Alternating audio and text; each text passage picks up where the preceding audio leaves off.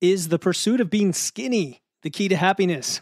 We'll explore this common misconception, the importance of body composition over scale weight, and I'll walk you through a powerful exercise to uncover your true motivation for your physique goals on today's Quick Wits. Welcome to the Wits and Weights podcast. I'm your host, Philip Pape, and this twice-a-week podcast is dedicated to helping you achieve physical self-mastery by getting stronger, optimizing your nutrition, and upgrading your body composition. We'll uncover science-backed strategies for movement, metabolism, muscle, and mindset with a skeptical eye on the fitness industry so you can look and feel your absolute best. Let's dive right in. Welcome to another Quick Wits, your go-to source for actionable insights to optimize your health, your fitness, your mindset. And today, we're diving into a complex relationship. It's the relationship between your desire to be thin or skinny and the pursuit of happiness. Because in our culture, which is very obsessed with appearance, it is easy to fall into the trap of equating being skinny with being happy.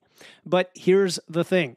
This oversimplification often leads us to make the wrong choices that are not in our best interests when it comes to setting and achieving our goals to have a better physique, even when it is appearance-based.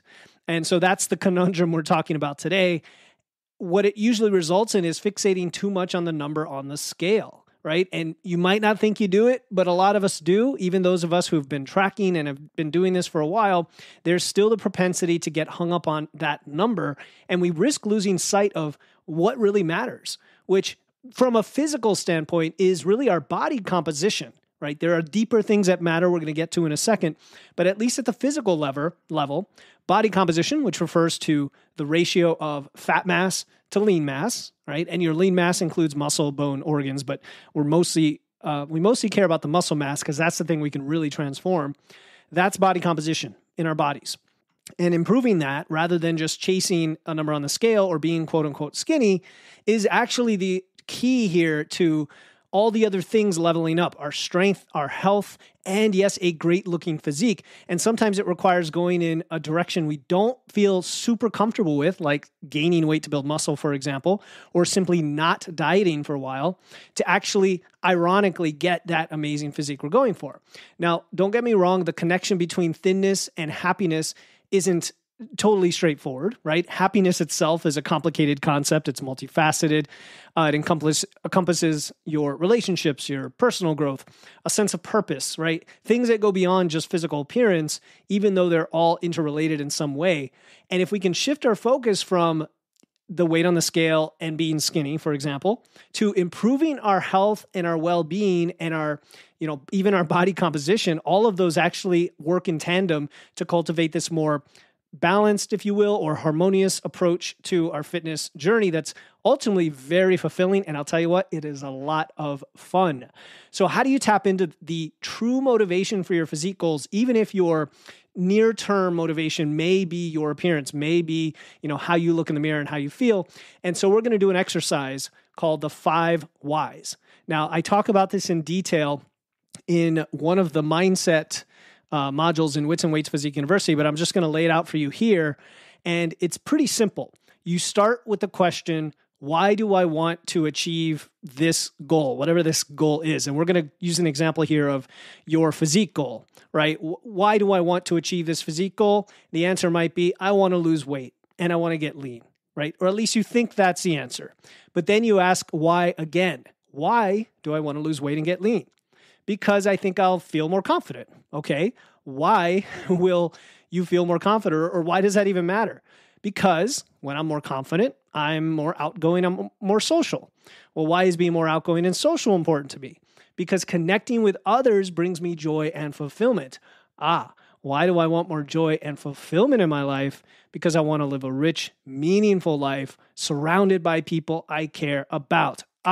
So a rich, meaningful life may be tied to our ability to be confident, comfortable in our skin, and connecting with others because of that. And that's okay. All of those are okay if that's your reason.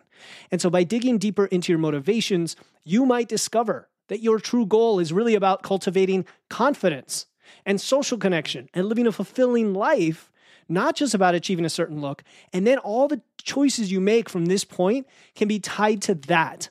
And it may conflict with a short-term goal of quote unquote looking better, but the long-term goal is still going to get you that improved physique because it's tied to these other deeper goals. So when you identify your deeper why, you can approach your journey from a place of, I really care about myself. I love myself. I want to develop as a person. I want to get better, rather than solely focusing on appearance. And then this shift in your perspective leads to the journey and process itself being more satisfying, sustainable. Obviously, there's the S word that we talk about all the time, and ultimately successful. So when we talk about happiness, you could say that happiness is a deeper thing, but it also can be fairly concrete if you do an exercise like this. And if you can then prioritize, your overall well-being, and you focus on things like body composition and mental health, for example, you're actually going to be better equipped to justify why you're making these choices along the way, and then become strong, a confident, thriving version of yourself. So I want you to take a few moments, having heard this, inspiring Quick Wits episode today. Maybe it's the first thing in the morning, maybe it's later in the day. Doesn't matter. Take a few minutes, get the pen and paper out, and dig into your true motivations using the 5 whys exercise, and then let that guide you into some aha moments, right? Let that guide you on your physical and mental journey here, and the next steps you plan to take, right? Because now they're going to have a lot more meaning. So until next time, keep lifting, keep learning, stay true to your personal, unique journey. And thank you as always for tuning in to Wits and Weights. Thank you for tuning in to another episode of Wits and Weights. If you found value in today's episode and know someone else who's looking to level up their wits or weights, please take a moment to share this episode with them. And make sure to hit the follow button in your podcast platform right now to catch the next episode. Until then, stay strong.